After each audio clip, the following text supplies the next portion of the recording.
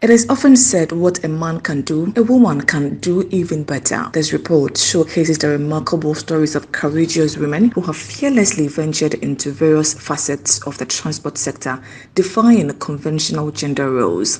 Nanaya, a dedicated nurse and devoted family woman, has ventured into the realm of ride-hailing services, partnering with Bolt to supplement her income and provide for her family. The Bolt started as a source of me getting another part-time job anywhere. I'm a full-time nurse, so I started applying as a part-time in many private hospitals, but it wasn't forthcoming. So I decided to venture into this boat driving. Wow, was it difficult starting? No, it wasn't. Me having my own vehicle around, I think it was easy for me to go ahead and do it. How long have you been doing this business? 2 years. Is it lucrative? Very lucrative. If you put your heart and your mind into it, you can do it. Yes, it fetches a little bit of money. How much do you make in a day or in a week? I was doing from 8 to 4, but those who go beyond 4 get more than 150 a day. Yeah, so let's say 150 a day times 5 days. Do you get scared or do you get afraid sometimes? I haven't had any scared moments from any male or any form of harassment from any male person or passenger before, but there are times people tell me to be careful of how I go about my things, not to go late at night because of thefts and other issues. How do you manage family life and then the job, plus you have a career as a nurse? Normally I go for night shifts. That is from Thursday to Sunday. Then I close on Monday morning. Then Monday morning when I close, I start. I don't come home straight, so I start. Then mostly my son, when I go for night duty, he's with my mom. So my mom helps me take off my son. Then the Monday morning, my mom baths him, takes him to school for me. Then at 4 p.m, close from the Bolt driving, pick him up, we all come home. Driving a large bus may appear daunting to some, but for Charlotte, it is a fulfilling experience to commandeer that mighty steering wheel, transporting passengers to far-reaching destinations. So how long have you been driving? Like 4 or 5 years. Oh, yeah. What were you doing before coming here? Well, I was in school. I was learning. So when they,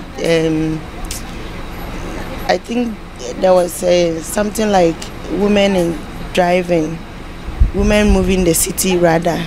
So I came into it and then, but actually I was schooling. Yes. Have there been some challenges? Bigger ones. In fact, tell us about it. The first time I saw the bus, I looked at the bus and I was like, I can't.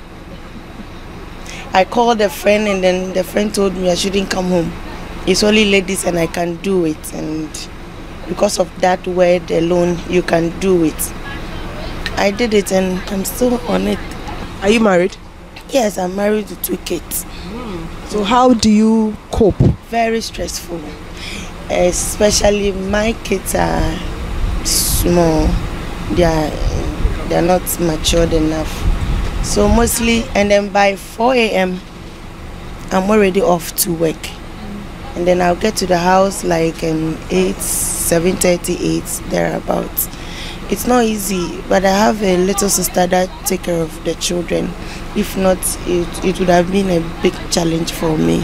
Mavis has assumed the uncommon role of an auto mechanic, fearlessly tackling vehicle repairs. Though it may not be the most financially rewarding job at the moment, she maintains her optimism for a brighter future. I wanted to go to the army, but I didn't get a chance. And then I was asked to go and learn like hairdressing or something, and that's something I don't want to do. So then I decided to be a mechanic itself. It's not easy. Yeah, we have the difficult times and all that, but since you want to learn, you try your best to learn. How long did it take for you to become a pro? Let's say 3 years, 4 years, but I'm still learning. What are some of the challenges being a female and then being the only female here in a mechanic shop? I wouldn't call it a challenge because sometimes people are surprised when they see a female learning a male job. So when they oh wow, just keep it up. How do you take the pressure? The pressure there is normal. It hasn't been easy though, but it's okay. Is it lucrative? Are you making money from this business? Are you making a lot of money? How is the cash flow like? The cash flow there, right now I'm working with my boss. So the cash flow there, the money comes but it goes to my boss. Oh, so you're an apprentice? Yeah, I'm a senior apprentice. So, okay. Yeah, so the money comes but it goes to my boss. Oh, so he doesn't even give you some? Well, as an apprentice, sometimes you get a transportation, to the house and all. Yeah, I'm looking at like getting my own shop and working on my own as a boss, as a master, and then also get females to work with to teach them how to do all these things. Being a bus conductor, locally known as a trotro mate, might be considered a menial job by some, but Mercy remains undaunted. Driven by her determination to pursue higher education in the future, she stands resilient against society's critical gaze. How old are you? I'm 15 years old. Why are you not in school? Why are you working as a bus conductor here at the Medina station?